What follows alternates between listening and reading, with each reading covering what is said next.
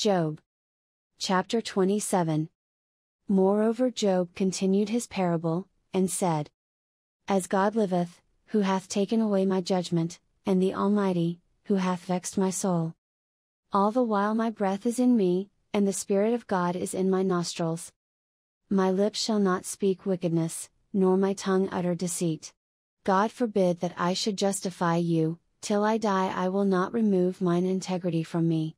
My righteousness I hold fast, and will not let it go, my heart shall not reproach me so long as I live.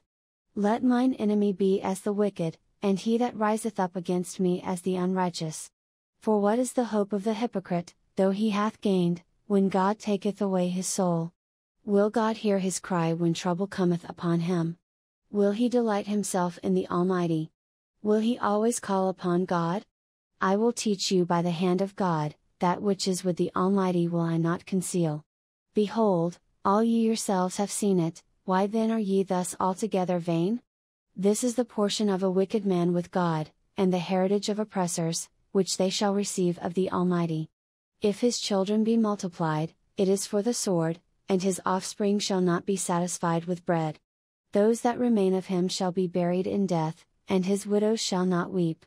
Though he heap up silver as the dust, and prepare raiment as the clay. He may prepare it, but the just shall put it on, and the innocent shall divide the silver.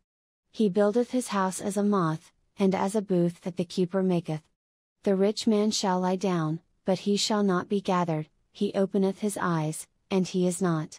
Terrors take hold on him as waters, a tempest stealeth him away in the night. The east wind carrieth him away, and he departeth, and as a storm hurleth him out of his place. For God shall cast upon him, and not spare, he would fain flee out of his hand.